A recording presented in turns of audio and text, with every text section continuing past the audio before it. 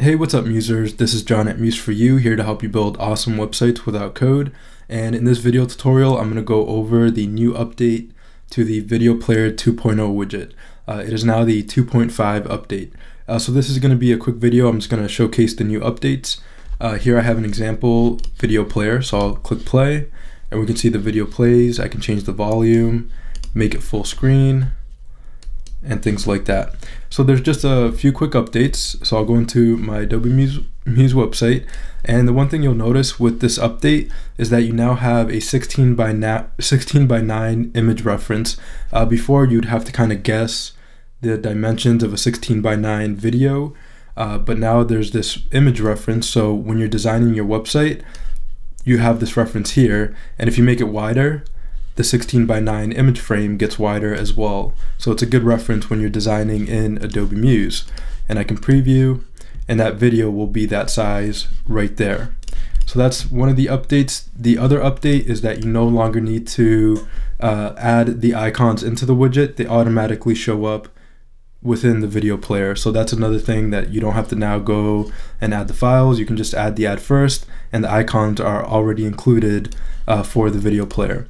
So that's basically it. I have updated the code as well to be a bit faster for your website. And if I were to add a breakpoint, so if I said add breakpoint and I added a 600 breakpoint, this image container would get smaller to showcase what the video player, the size of the video player would look like on that breakpoint as well. I can make the text here a bit bigger, and just like that, we have those nice references for the video player. Looks good. So it makes designing the site a lot easier, and you can really see, where your video is going to be when you make the browser, when you resize the browser as well here.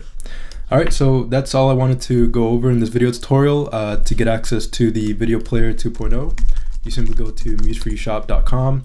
Here you can click on the pop-up, and here you can click subscribe to get access to all widgets and any new widgets I come out with for $39 a year. Or if you'd like to subscribe with PayPal, you can click here and subscribe with PayPal.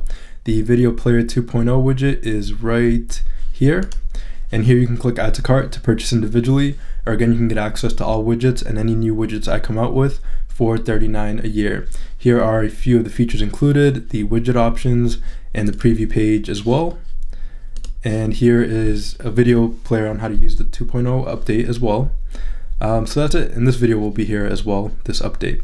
So that's it for this video tutorial. Again, I do this to help you build awesome websites without code. If you like this video tutorial, you can subscribe below. Also in the show more section below are links to other resources and links to museforyourshop.com. So again, thanks for watching, and I'll see you in the next video tutorial. Thank you.